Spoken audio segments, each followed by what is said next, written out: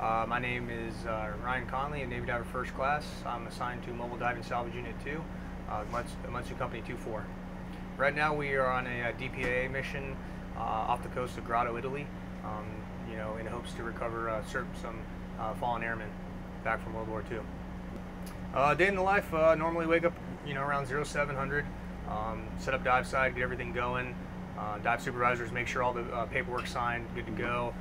The divers on the dive side make sure all the gear's ready, and all the OPs are done, operating procedures are done, and then so that way we can dive. Take a quick break, eat some breakfast, and we'll be briefing the divers at 8:30, and we'll be doing dive ops and until about 1700. Divers go down and they rig up the baskets down there.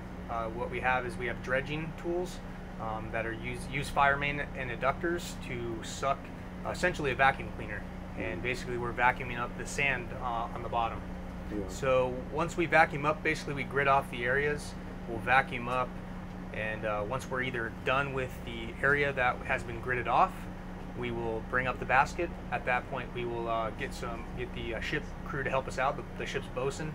He operates the cranes, and we'll do a pick. We'll pick out the baskets. Once the baskets are on deck, then the archaeologists and the DPAA team will sift through the baskets and look for any type of materials. The Grasp crew is real awesome. They do really well supporting operations. The mess, the crew's mess provides good food for us to carry out normal day-to-day operations. The ship's bosun, they all are 100% on board with what we're doing, so it's real quick, real good turnaround times, and the crew and us work real well together. Yeah, I feel this platform is great. It's a design diving vessel.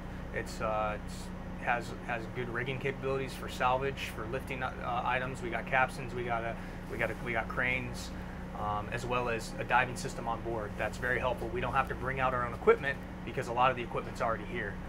And that, again, it's an MSC billet for a master diver, but all the equipment's already here, and it makes it a lot easier for the team as opposed to having to do bring their own gear.